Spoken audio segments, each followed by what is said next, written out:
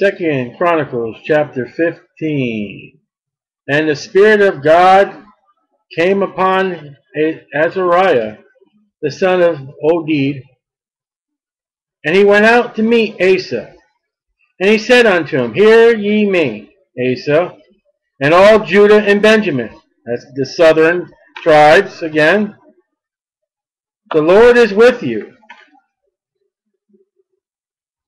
It'd be great if the Lord could say that to us.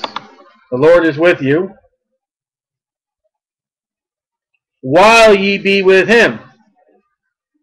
There's a condition when it comes to the Lord being with you. Now, we've read in the book of Genesis about a man and a woman that God talked with them and walked with them all during the day until they forsook God. And you'd be foolish to say that, oh, I follow God and God follows me and God hasn't walked with you in I don't know how many years. Because you forsook his way. God is not going to walk the road of unrighteousness. He'll stop when you make that decision, and God will stay right there until you come back. And I've been in that situation. You live your entire life, you go in that one big circle, and you end up right back where God is. And all you did was pick up heavy baggage. You didn't go nowhere. You didn't do nothing. While ye be with him. So the main condition of God being with you is, the fact is, you got to be with him. And if ye seek him, he will be found of you. And we already saw in the last chapter, he's in a battle, and he sought God, and God came out and rescued him. That's the best thing to do. When you've got money problems, you got financial problems, you got family problems, you got health problems, whatever you got, it'd be great when you call upon God and say, God, I need your help. Now, we're not talking God's going to answer right away. But if you are in fellowship with God, and you can say, and God can say, listen, yeah, you're walking with me, I'm walking with you, and then when you seek me, I will be found. I'll be there for you. That's a wonderful thing. Whereas, if you haven't walked with God, and you haven't done what God's told you to do, and then when that time you need him, he's not there, then trouble comes. And you got to be careful, because guess what? Satan can be there. And Satan could be acting just like God in your life and fooling you. You could think it's God's blessings. You could think everything is of God, living wrong, and all it is the devil just keeps on putting that cheese out there till one day you get snapped in the mousetrap.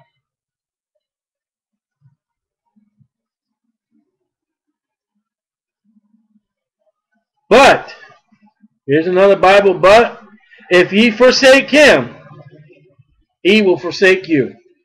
Plain and simple. Now, God does have mercy. God does have grace. God doesn't have to keep working in your life. God is a righteous and he's a holy God. And when we do step out of line and when we do go wrong, it's that loving Father, that loving God, the merciful and the blessful God, that he tries to get us back and tries to do us right. Any other religion God out there will just, that's it, just put you. But a Christian can go so far, according to Paul, that your life could be ended up in just early death, sickness, weak, because you haven't done what God told you to do. You know, when troubles come in our life, we're so quick to blame the devil, but it's not always the devil. It can be us. It can be the decisions we made. You got to be careful, because when we walk life, when we do that path, we're walking three ways. We're walking godly, we're walking satanic, and we're walking in self. And the three are very hard to distinguish. Just ask Job. God allowed the devil to do what the devil wanted to do to Job with certain conditions, but yet Job was self-righteous. Now, we've already seen victory in Asa's life because he had done what God wanted to do. He had cleaned the place up. He had sought to God. Now, for a long season, Israel had been without the true God. A long season, how would that be? Since Solomon forsook the Lord for the other gods of his wives, of the nations, unto chapter 13. And what we had, trying to remember now, we had King Rehoboam, Rehoboam. We had, let's see, King Rehoboam.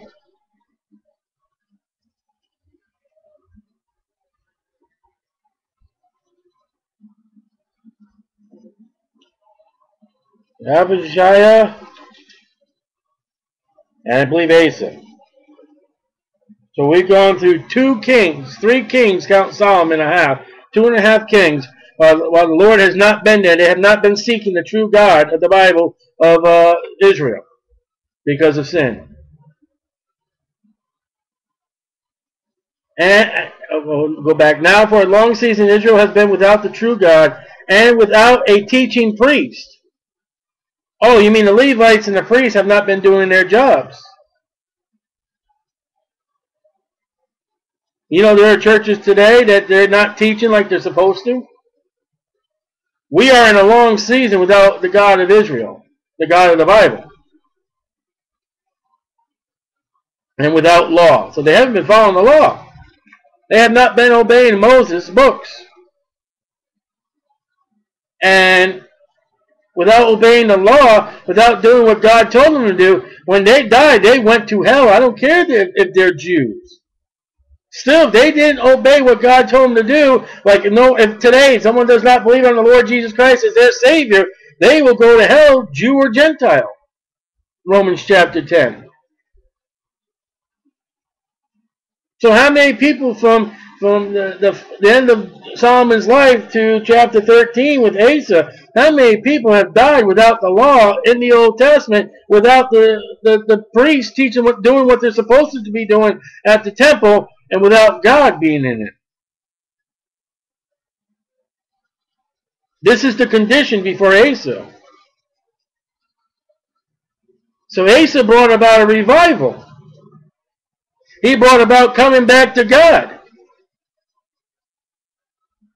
But when they, in their trouble, did turn unto the Lord God of Israel, and sought him, he was found of them. Even in their sin, God said, okay, God said, enough is enough. I'm going to show you mercy. I'm going to show you grace. I'm going to give you a little bit of light so you can come to me. It's not by man. It's all by God. It's 100% God. The only thing you had part of salvation was you rebelled against God. That's your part of salvation. And in those times there was no peace to him that went out, nor to him that came in, but great vexations were upon all the inhabitants of the countries. Now if you go back and read yesterday's chapter 14 verse 1 at the end of the verse, in his days the land was quiet 10 years. Well, what did we read in chapter 13? What did we read in chapter 12? There was civil war in Israel. They wasn't battling the Philistines. They weren't battling the Moabites. They were battling their brothers in a civil war, north versus south. Now, let me ask you a question. I mean, if this was a Christian nation, we had the same similar war in this country, north versus south, brother against brother. Maybe that's a possibility that's when we forsook God. And then during a period that we had great revivals, we had, a pouring out of the Spirit, people got saved, bars were closed, sin was put away, and now today it's advertised. And it's advertised in the church. Read some of those billboards. I'm going to say it again. I don't care if you don't like it.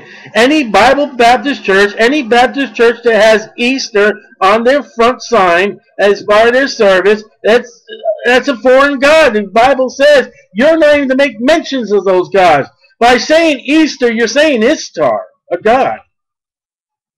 And Asa put them out, put the gods away. Trash can them.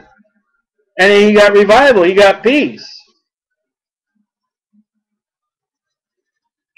Vexations and what's it say? No peace and great vexations. Just troubles and problems. And nation was destroyed of nation, and city of city, for God did vex them with all adversaries. And read again before chapter 14.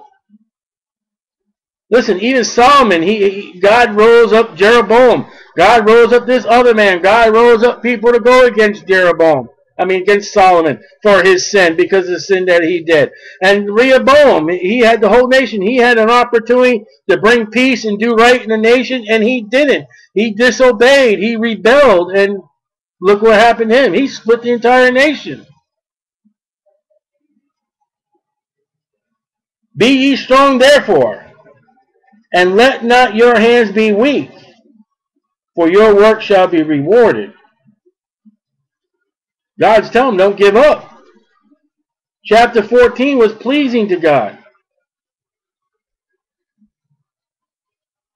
When Asa heard these words and the prophecy of Obed, the prophet, he took courage. Courage in the Lord.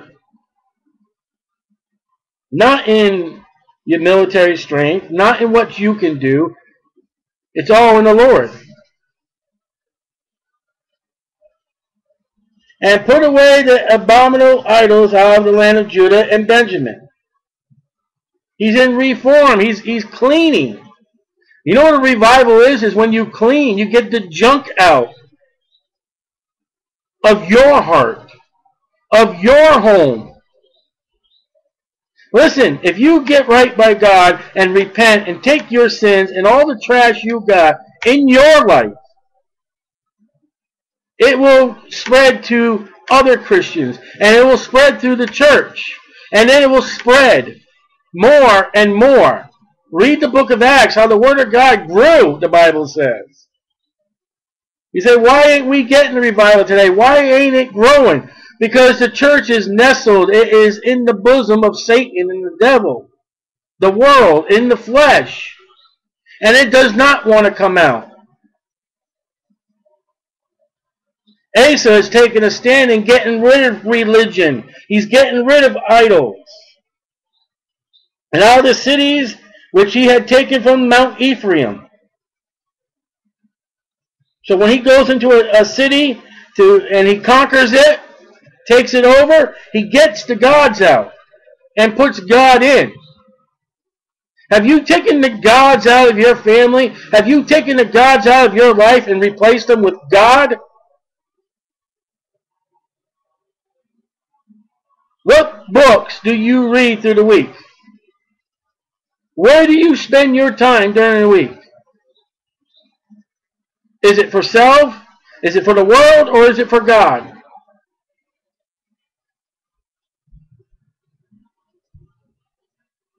And renewed the altar of the Lord. That was before the porch of the Lord. That's where they were supposed to bring the burnt offerings. Asa's got to renew it. He's got to set it back up. He's got to put it back in order. He's got to have it cleaned up. He's got to have it sanctified. He's got to have it set apart for the Lord. It's probably got tumbleweeds against it. It's probably have to move all the dead branches and all that away from it so they can actually see it's there. The place of the sacrifice has been not removed, it has been forsaken. And today you get Bibles that takes the blood out of the Bible. You have shut down the altar of the Lord on the porch. It's only by blood. Listen, those priests would have brought water, which some people believe baptism. It only put that fire out, and you were not to have that fire put out. It's all about the blood, and too many churches, the blood is either just removed or it's just forgotten. And we don't want to talk about a bloody religion. We don't want to talk about Christ's blood. We don't want to bring Christ's blood. And guess what? Your altar has not been renewed. We can sing about the old rugged cross, but we can't think about the blood on it. We can say, I'll cherish the old rugged cross. Why don't you cherish the blood that was on it, not the wood? Yeah, I know what the cross represents, but what about the flesh What about the blood in the water? What about the scar tissue? What about it was the Savior that was on the cross and not the wood itself? I'll cherish Jesus Christ, thank you very much.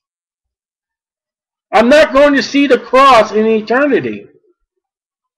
But I'll forever think of the blood in eternity. And he gathered all Judah and Benjamin, and the strangers, Gentiles. You want to ask Jonah and Peter about this one? Jonah was told to go to a city of the Ninevites to Gentiles, and he went the other way.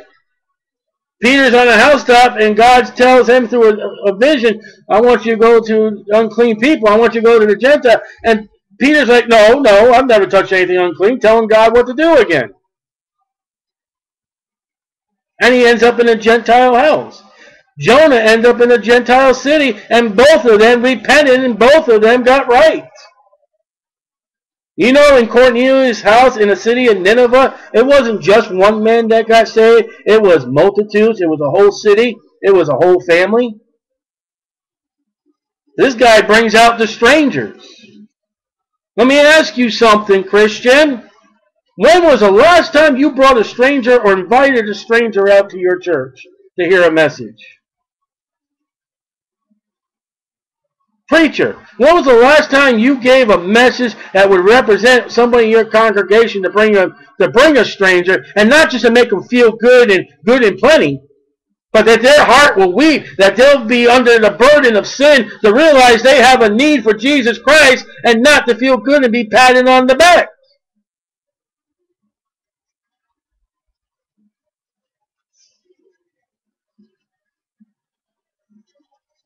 Out of Ephraim and Manasseh, out of Simeon, for they fell to him out of Israel in abundance when they saw that the Lord his God was with him. You know, when people see that God is with you, you'll touch lives. You'll change lives. You'll do what people really want you to do. They'll see in you the authenticity, the truthfulness, the holiness. And you know what that's missing today? Because you know when you do something like I do and you witness to people, you hear people say, well, I know a Christian, I know a preacher that did this, and you ruined the testimony. The testimony of the church to the world today is a stink. It's a church that's not a vast virgin. It's a church that committed adultery.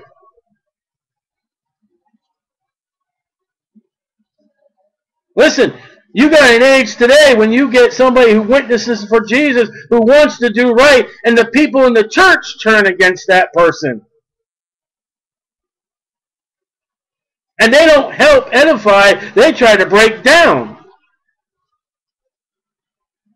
Well, imagine, we talked about wall cities yesterday. Imagine somebody trying to kill the people inside the wall city. Asa had, man, his life, what he's doing is bringing people. They're gathering, they're coming out. They want to see what's going on.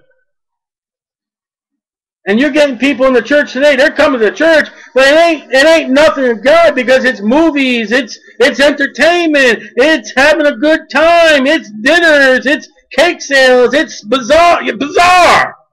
That's the perfect word, bizarre. God would say, what is this? This ain't my church, it's a bazaar.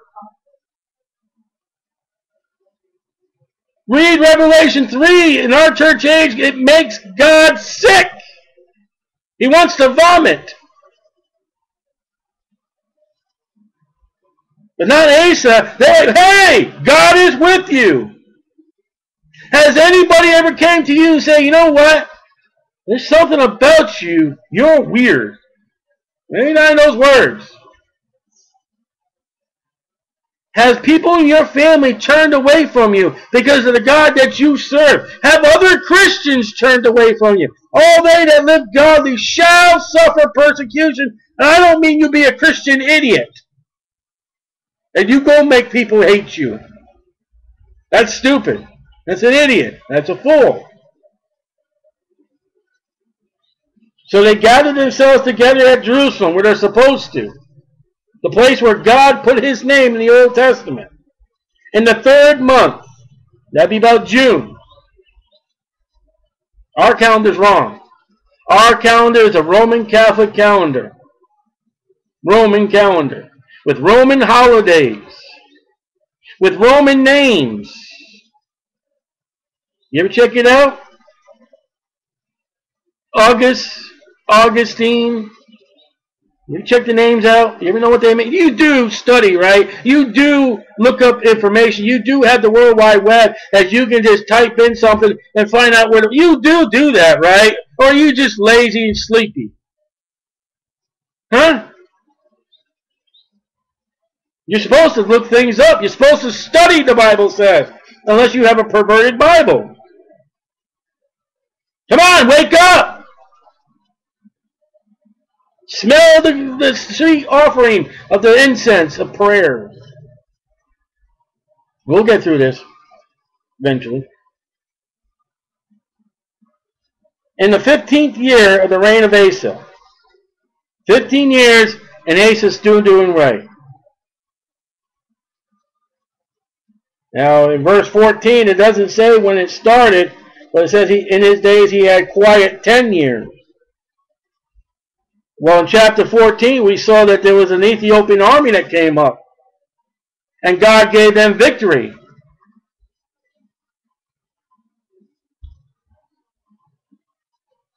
And they offered unto the Lord the same time. You know what an offering is? Offering is a sacrifice. Something that you give of yourself. Something that you minus on your account and you give for God's account.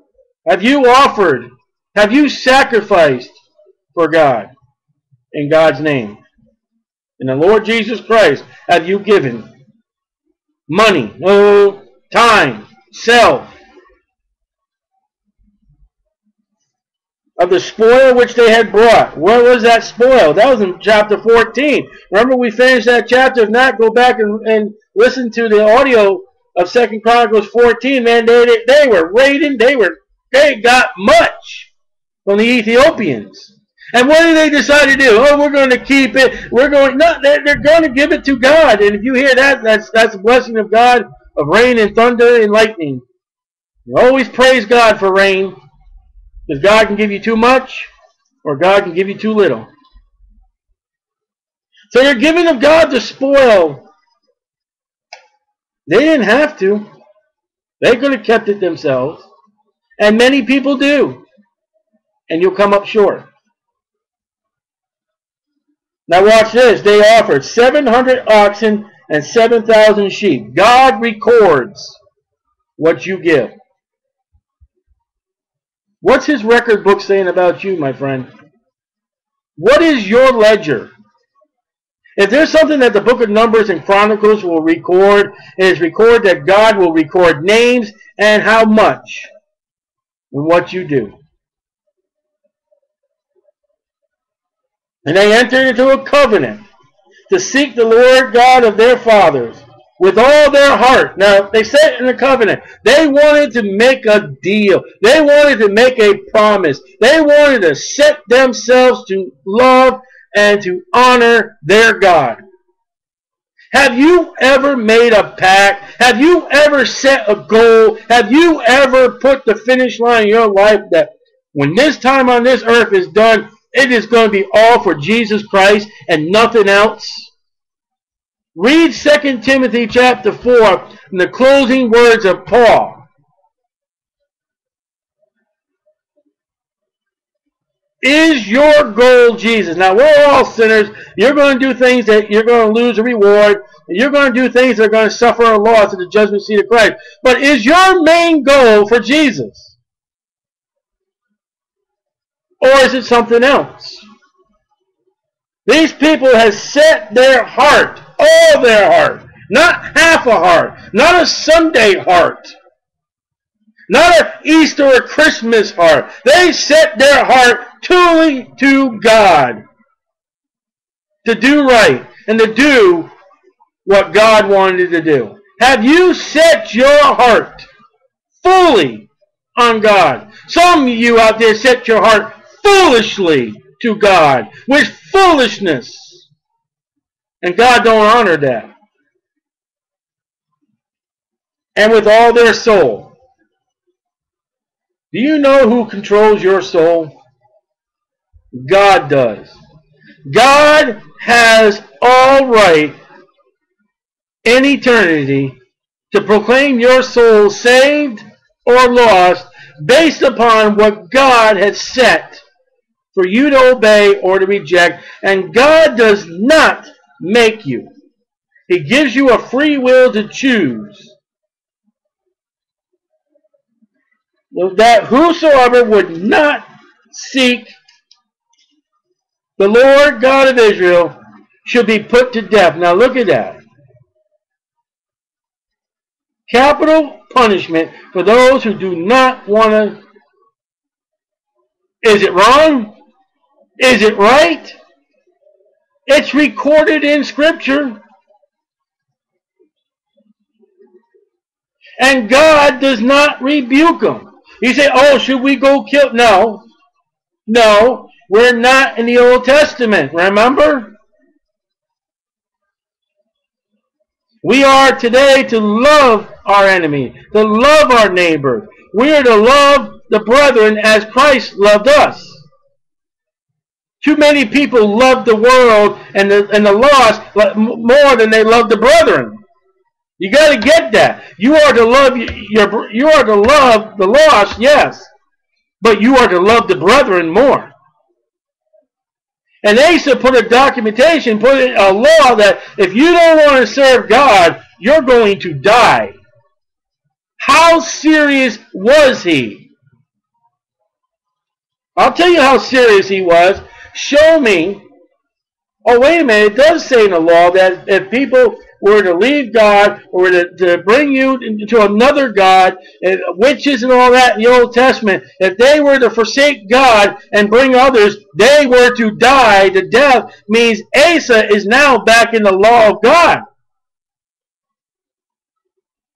Asa is not going to tolerate rebellion. But yet the Corinthian church had a man sleeping with his father's wife. No, something like that. I forget what that was. Reuben. But there was sin. There was a fornication going on in the church in Corinth, and they were just allowing it. Hey, hey, hey! Oh well. And Paul rebuked them as a carnal church. But yet we got churches today in America. We got churches that are fornicating and adulterizing themselves and sleeping with Satan. Is it just fun? What is this? It's not that, hey, listen to me. If you don't want to do right, you don't want to get your life right, you don't want to do what God says to do, you have the chance that you're going to be de-churched. You won't be allowed here. But you can't do that in America, because if you de-church someone for having sins, they can go right down to the next block and go to the next church. And it'll be gladly and holy fire and thankfully put underneath the rug. So we can get your cash and your love, and we can say how many people we had in church. And look at how many people are on the rolls of our church as members. Asa is serious. Whether small or great, whether man or woman. Hey, listen, he ain't putting out no prejudice. He ain't taking no, listen, anybody. As for me and my house, Joshua said. You know what Joshua says? He said, listen, son, if you don't want to do what God says to do, you get out of my house right now. Honey, if you don't want to do what God wants to do, you get out of my house right now. That's what Joshua meant. And Asa is saying, listen, you don't want to do right in Israel, you're going to lose your head. You better escape. And don't come back unless you do want to serve the God of this nation. We are going to serve God, and we're going to serve God right, under the penalty of death. You say that's church and state. No, that's letting God do with a nation that God wants to do. That's getting rid of the riffraff. That's getting rid of the sin. That's giving God an opportunity to work and do right. It's so absent from the church and Bible preaching today. You think I'm a hypocrite. You think I'm a fool, and you are. It's a serious thing to serve the Lord. It ain't time for dances. It ain't time for fooling around. It ain't time for fun. You look at the lives of those apostles, you tell me when they had fun.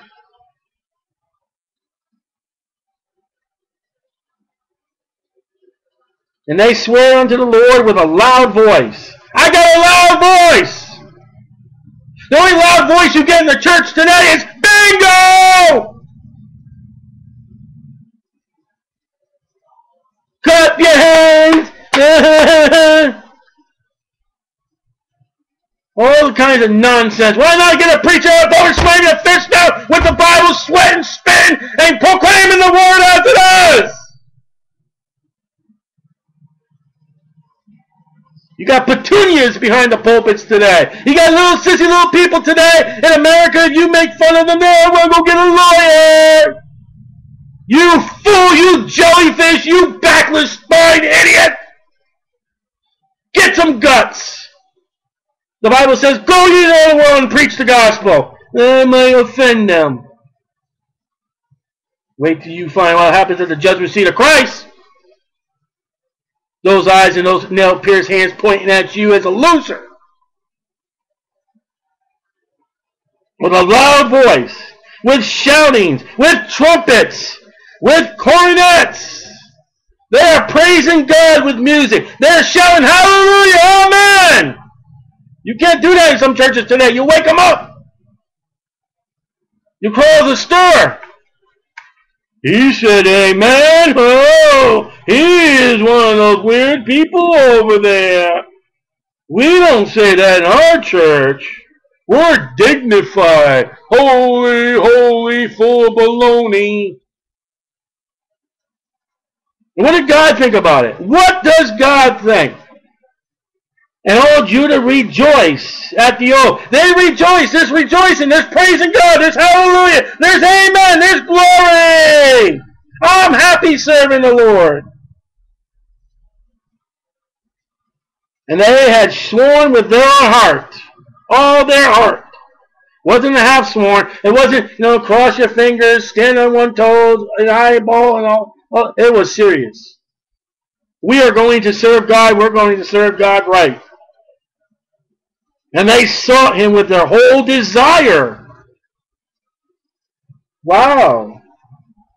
Well, my desire is I want to be the CEO of this company, or I want to get married one day, or I want to do this. I want to go fishing and fishing season. I want to go out in the woods and hunt some deer. That's my desire. I want to make a lot of money. Nothing about a desire. You want to serve God, because if you have a desire towards God, maybe God will give you those things. Remember what God told Solomon? He said, listen, I'll give you a blank check. Here's my signature. Sign it.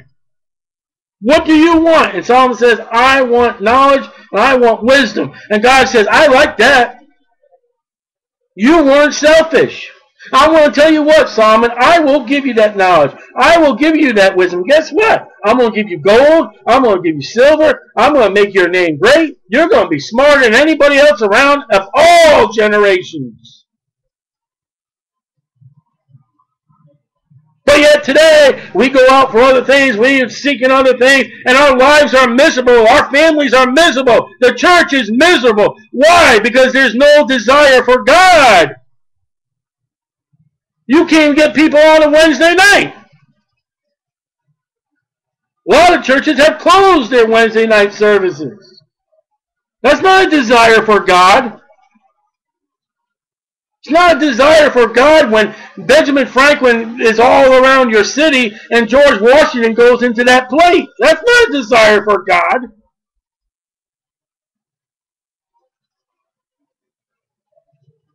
A desire for God, be worried about your neighbors, worry about your family, worry about your co-workers, worry about that boss you hate in their souls. That's a desire for God.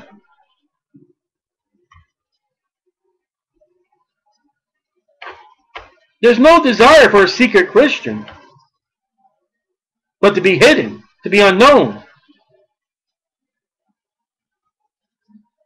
Let's keep reading. Well, I do have a voice.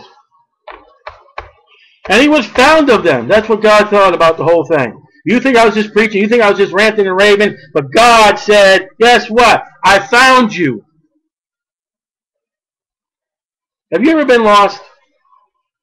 I mean, seriously, have you ever gone to a city or the woods, somewhere in your life, have you ever been that scared, like, I don't know where I am?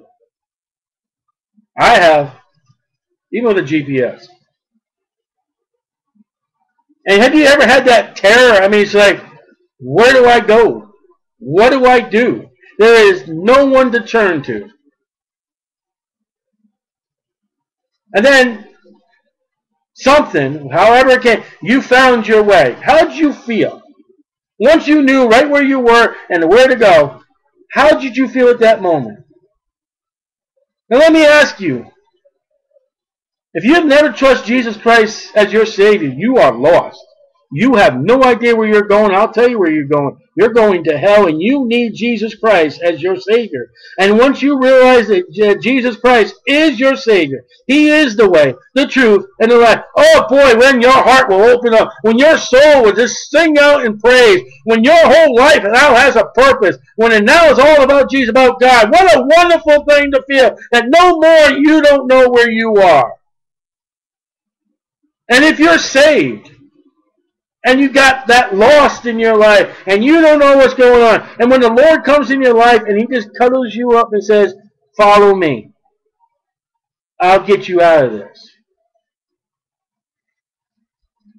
But yet, how many Christians, now I'm not talking to the lost people, you don't know any better.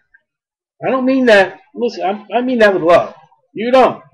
But I'm talking about how many Christians out there will go to pills.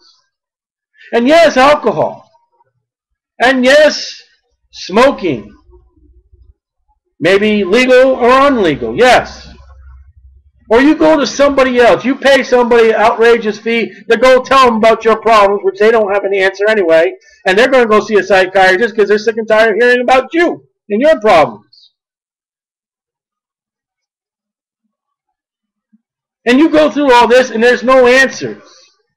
Where the answer is here is God. Listen, when you go back to these chapters from the half of Solomon to Rehoboam, all the way up to chapter 14, it's the Bible record we read today that they were in turmoil. God was giving them all kinds of things. Well, let me find it here. It says, oh boy, it says great vexations.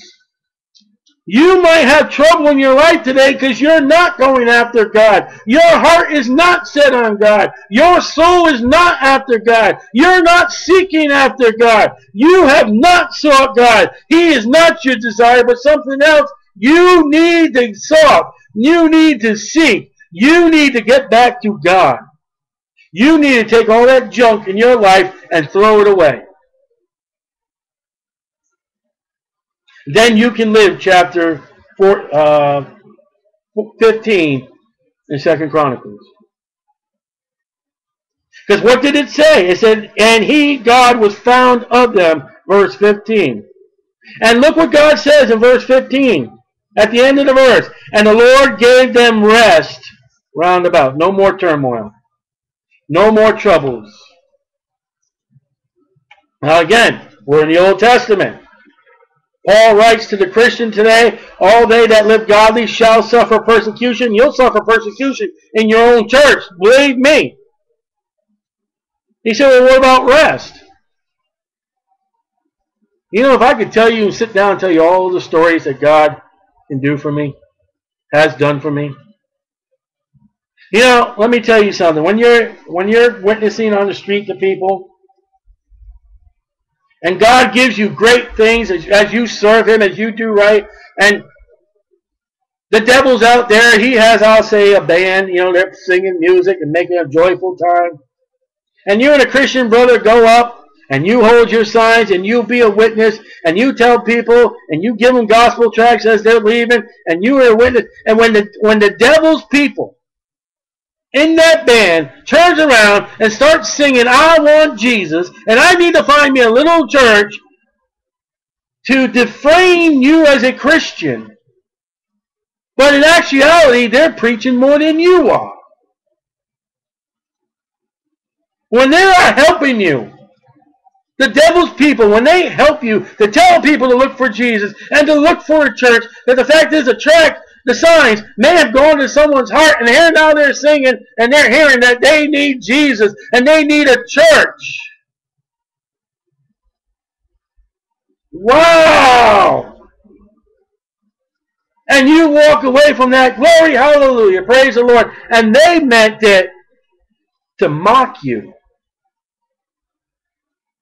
What did it say in the book of Acts? Peter and John, or Peter and James, forget. They were beaten by the magistrates, and they walked out of that, praise the Lord, I got to be beat for Jesus. Where was Peter in the book of Acts? James just got killed. Peter's in prison, and what's he doing? He's going to be executed the next day. Peter is sitting in jail. And the Holy Spirit has to smack him on the face and say, will you get up? Huh? What? I'm going to heaven tomorrow. No, you're not. Oh, man. That's how you read the Bible. Have you read Paul? Have you read the 2 Timothy chapter 4? I fought the good fight. I've finished my course. I'm going to get a crown. Rest. Even in turmoil. Even in problems. Even joyfulness. I love when people at church tell me about the bumper stickers on my car, because keep saying it. Because within 2 days, somebody comes up and blesses me by saying how they like the bumper stickers, or they read it and we're able to give them a gospel tract, which goes into heaven, glory, great books of life.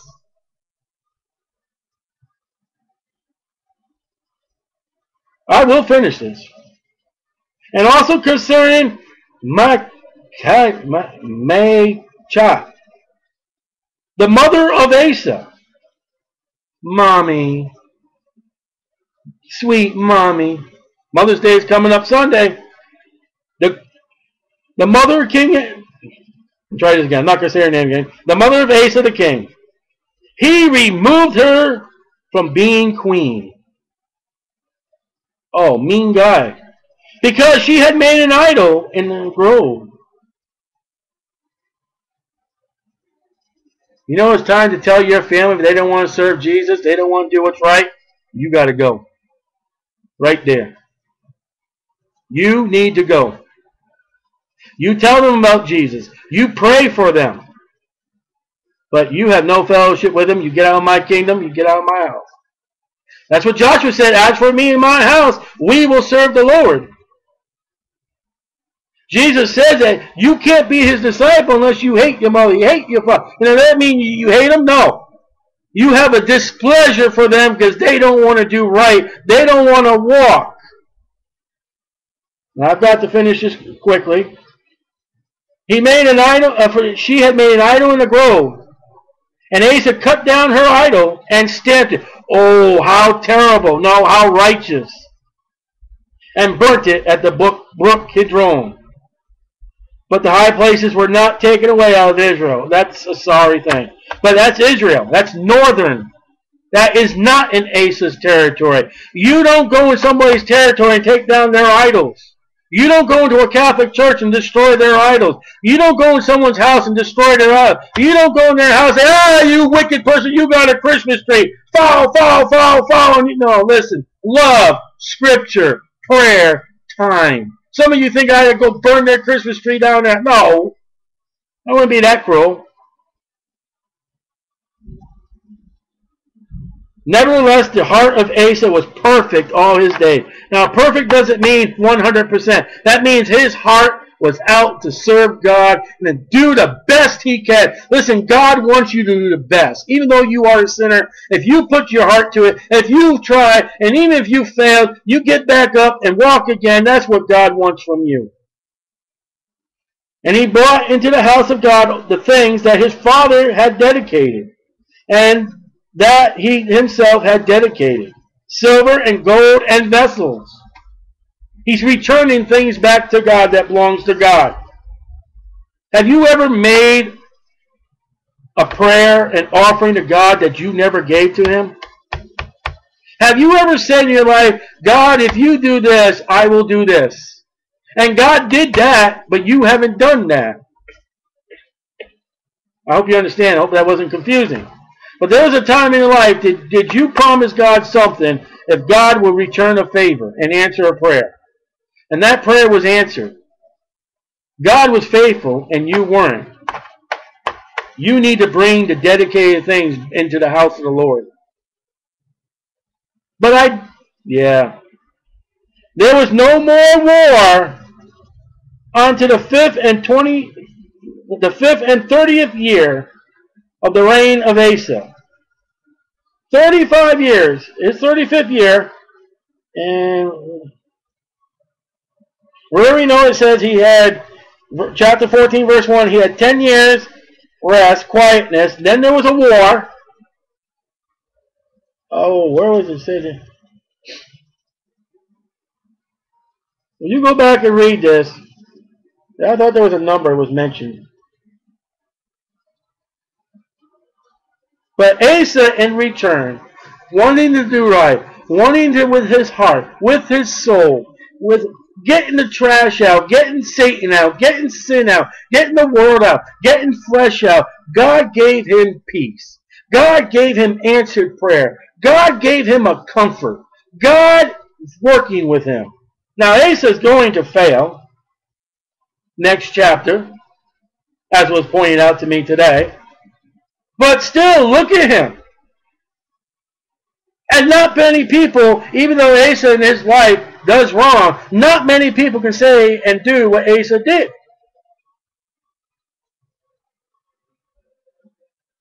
Can you say today, honestly, that God is walking with you, that your heart is perfect for the Lord, that your desire is to the Lord, that your motive is for the Lord, that you have gotten the gods, you have gotten the devil, you have gotten flesh, you've gotten the world out of your life.